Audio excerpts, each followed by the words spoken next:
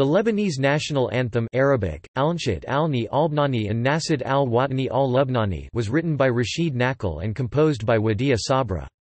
It was adopted on 12 July 1927, 7 years after the proclamation of the State of Greater Lebanon during the French Mandate.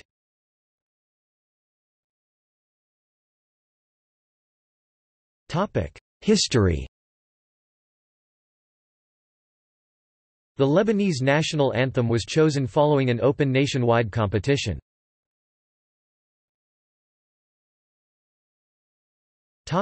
Composition. The music of the national anthem is influenced by Beirut's exposure to Western culture by the end of the 19th century. It was composed by French-trained artist Wadia Sabra in 1925.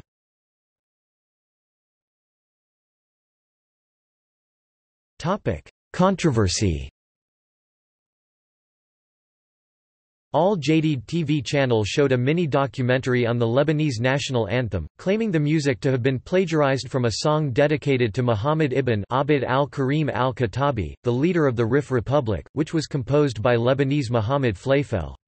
It later showed another documentary containing documents which proved the claim.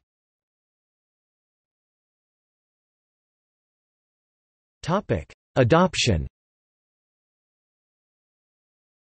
The Lebanese national anthem is adopted by Rashid Nakhl and Wadia Sabra.